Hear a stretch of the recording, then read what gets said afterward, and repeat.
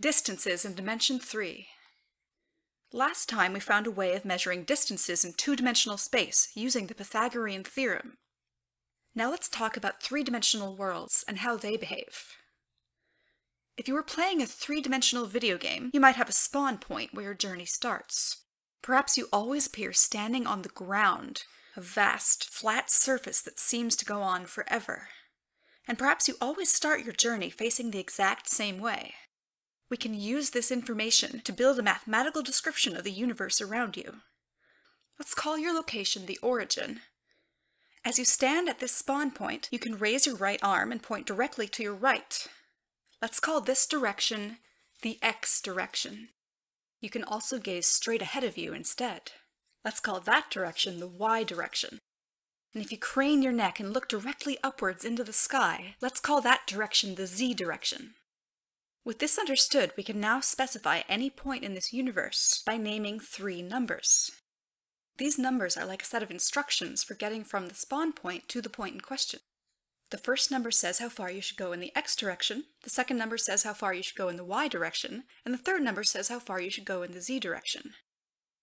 If you need to move left instead of right, then the first number will be negative. If you need to move backwards instead of forwards, then the second number will be negative. And if you need to move down instead of up, then the third number will be negative. So suppose we have a point in this world. Call it A, B, C. To get to this point, you start at the origin, move A units to the right, B units forward, and C units upwards. Let's assume these numbers are all positive to keep things simple for the moment. How can we find the distance from the origin to this point? Well, when we think about this point, we can imagine some kind of rectangular box with one corner at the point in question and the opposite corner at the spawn point. This box has width A, length B, and height C. To find the distance from the origin to the point, we can imagine a rope pulled taut across the diagonal of the box from one corner to the opposite. We want to find the length of this rope. We can actually use the Pythagorean theorem to do this, as it turns out. But how? The Pythagorean theorem is about triangles, not boxes. Pause the video and see if you can come up with any ideas. Well, here's an idea. There are triangles hidden in this picture. If we imagine that the sun is shining down on the box from straight overhead, then the rope casts a shadow on the bottom of the box. How long is this shadow? The shadow is the hypotenuse of a right triangle, with side lengths A and B. So that hypotenuse must have length the square root of a squared plus b squared. So we found the length of the shadow, but how does that help us find the length of the rope? Well, there's another right triangle hidden in this picture, and this one is standing up straight instead of lying down flat. One side is the shadow, call its length S. Another is a vertical edge of the box, with length C.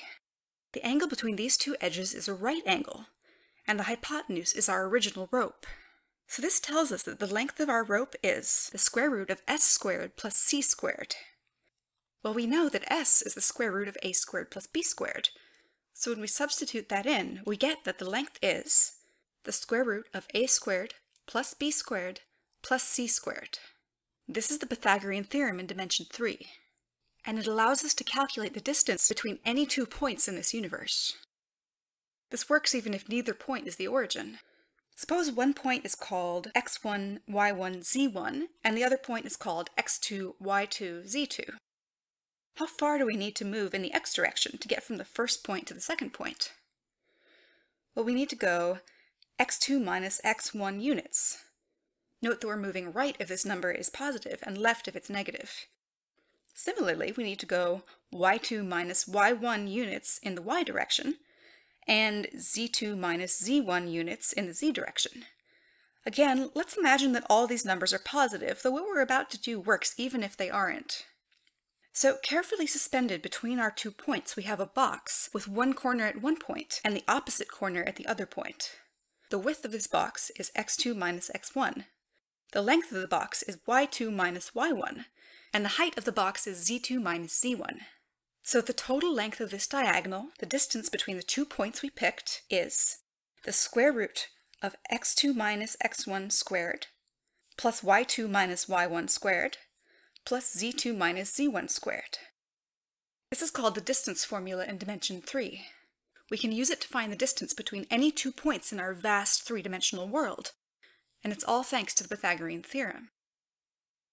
Next time we'll take things up a notch and talk about 4-dimensional worlds. In the meantime, you can ask yourself, what do you think it should mean for a world to be 4-dimensional?